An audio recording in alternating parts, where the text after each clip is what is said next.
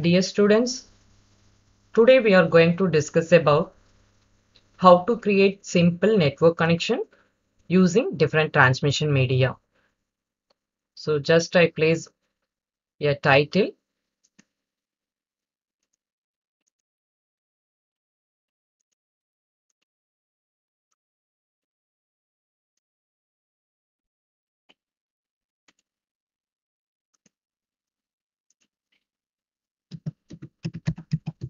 create simple network connection using different transmission media.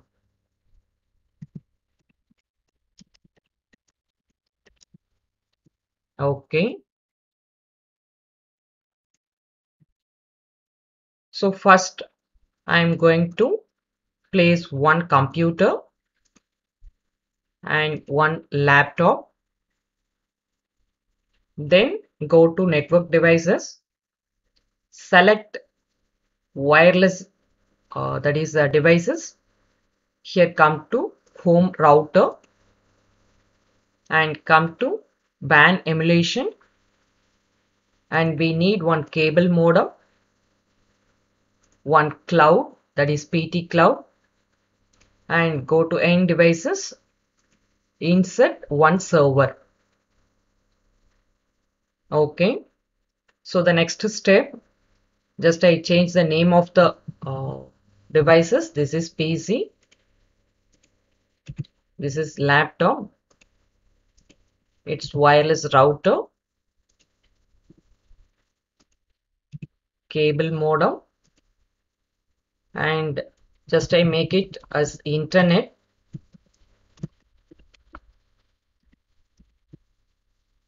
and this is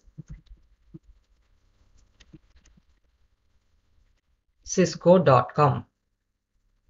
Okay, now we have to make a connection between the devices. First, I am using copper straight line through to connect the PC with wireless router. Just you click on the PC, select fast Ethernet, and here it's a gigabit Ethernet 1. So next again I am going to use copper straight line through to connect the wireless router and cable modem. Here you choose internet and here it's port 1. Now to connect the cable modem with the internet, use coaxial cable. Here you choose port 0 and in the cloud select coaxial. And again use copper straight line through to connect the internet with cloud server. Select Ethernet and here make it as fast Ethernet. Right. Now the laptop is not connected. We are going to use the laptop as the wireless connection. So first I am going to configure the wireless router. Just to click on the wireless router and go to GUI and select wireless. Here give the name of the SSID as, just I give my name and just you scroll down and click save settings. Okay. The next step, go to setup menu and here just you scroll down and we are going to give that a static DNS address. It's 208.67.220.220 and just you scroll down and click save settings. Okay, just you close the window. Now we are going to configure our laptop. Just to click on the laptop and now we are going to add WPC 300 module into our laptop. So this is the physical view of our laptop.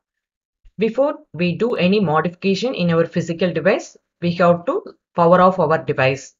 Just to click on the button. Now the device is powered off. Just you click on the same button. Now it's power on.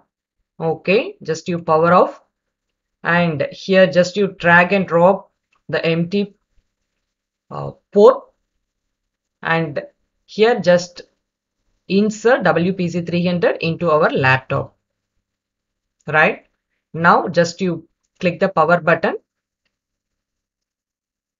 Okay, now you look at the difference in the background. There is no connection before we insert WPC300. So once it's inserted, and it make it as the wireless connection. Right now, so the next step,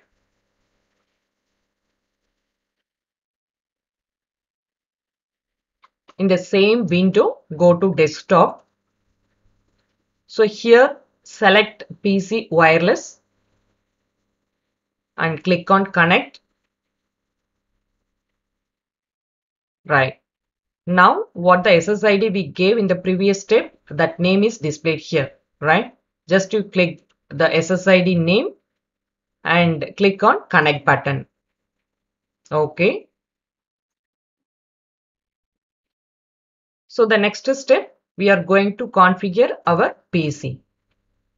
So click on the PC and go to desktop, select IP configuration. Now we are going to use a static from static IP to dynamic IP. By default, static IP is enabled.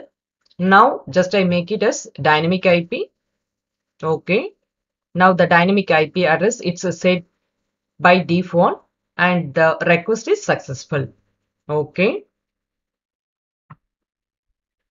Just you close the window and just you click on the PC, go to command prompt. Now you type ipconfig all. Ipconfig one space all. We received fast Ethernet connection, Bluetooth connection.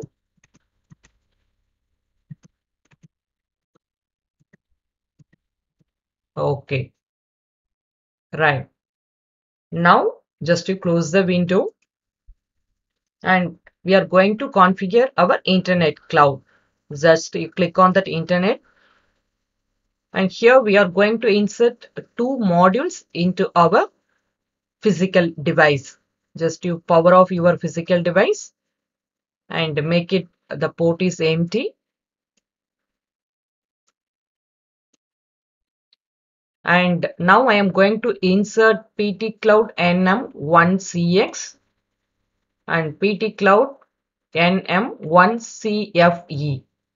Right now just you click on the power button.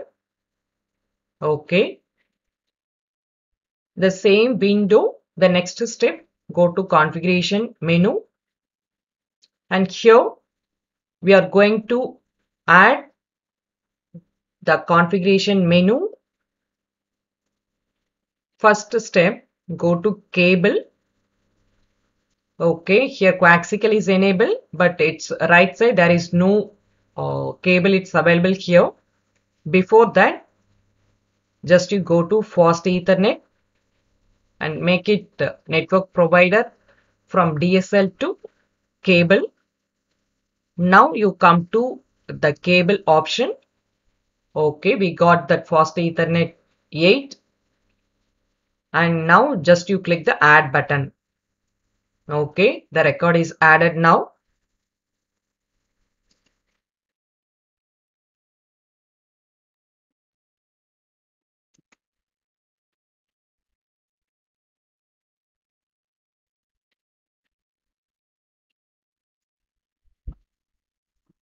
Right, so the next step, just to close the window, and okay, that cable is disconnected. Just make it one more time. Use coaxial and select port 0, and here it's coaxial. This is copper straight line through fast Ethernet, and here fast Ethernet 0, right? Now just you configure the server. So in that server configuration, so first step we are going to give the IP address for DHCP server. Just you go to services and here you select. So meanwhile you check your that is connection whether it's anything disconnected from your network just to verify in the same time. Okay, just you select DHCP. You make it as the services should be on, and that name of your pool is DHCP.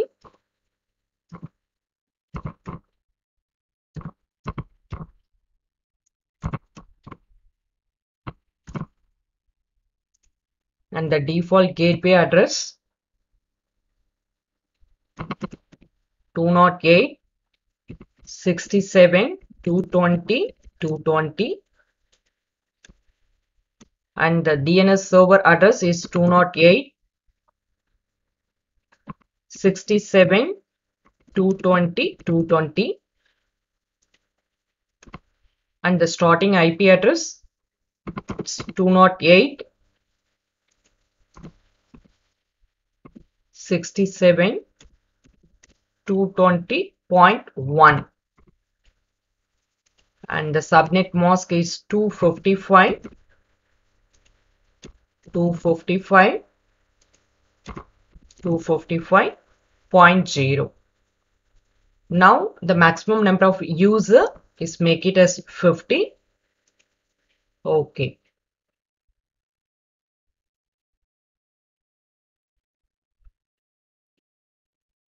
Now just you click the add button.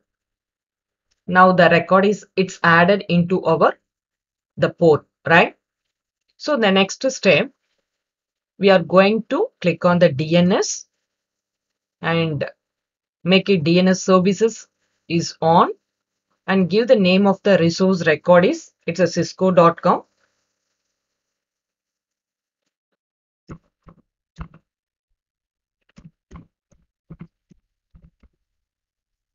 and the address of our DNS services is 208.67.220.220, right? Just to click the add button. Okay, the record is it's added here, and now we have to do the global settings. Just you go to configuration window, and here just to give the default gateway address is it's 208.67.220.1, and the DNS server is it's 208.67.220.220. Okay, now go to fast Ethernet 0. Verify that whether the port status is on. Now you type the IPv4 address here. It's 208.67.220.220, and subnet mask is 255.255.255.0, right?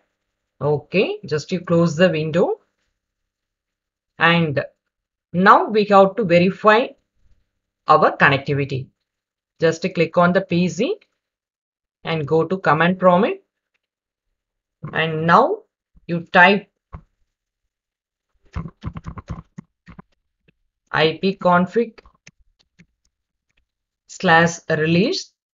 Okay, the next command ipconfig/renew, right? Okay, just now I am going to ping Cisco server.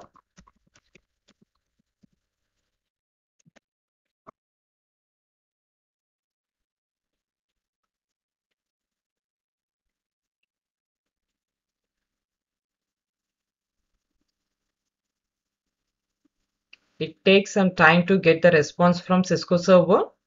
Just wait for a few more minutes.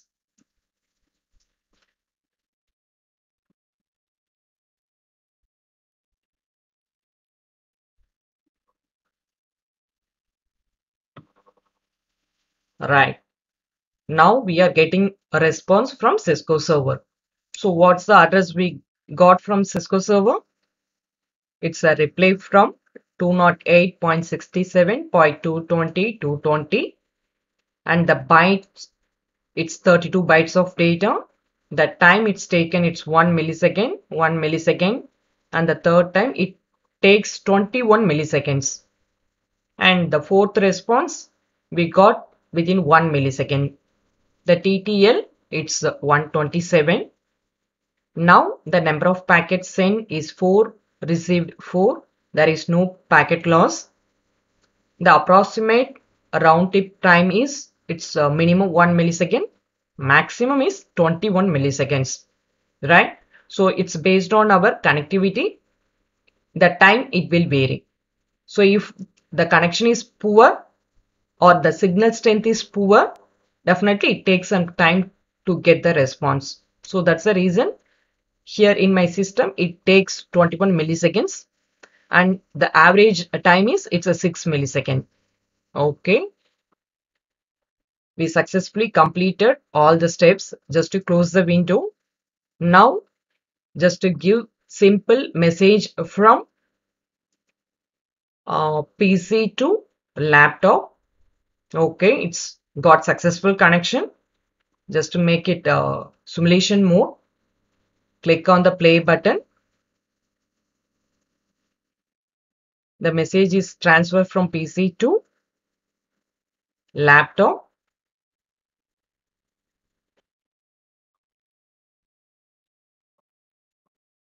And the acknowledgement, we have to get it from laptop to PC.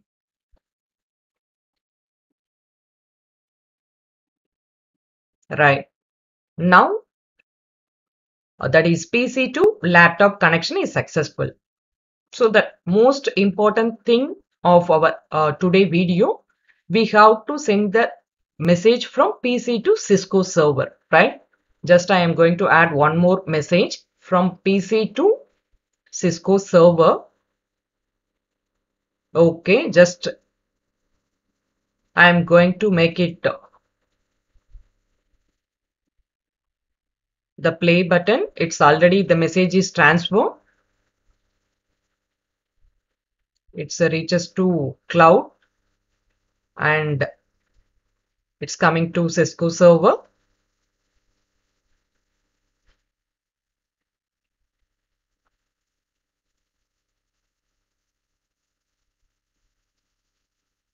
It reaches to cable modem and comes to wireless router.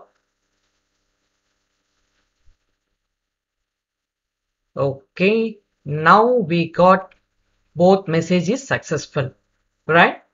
So when we try to send message from PC to laptop, it's easily we can do it through the simple steps. So if you are using some different transmission media, different connectivity, and when we add that is Cisco server into our connection, we have to do few more steps, right? So that's the reason it takes a lot of steps and we are inserting some IP address into every step. Okay, now we got both messages successful. Okay, right. I hope this video is clear to everyone.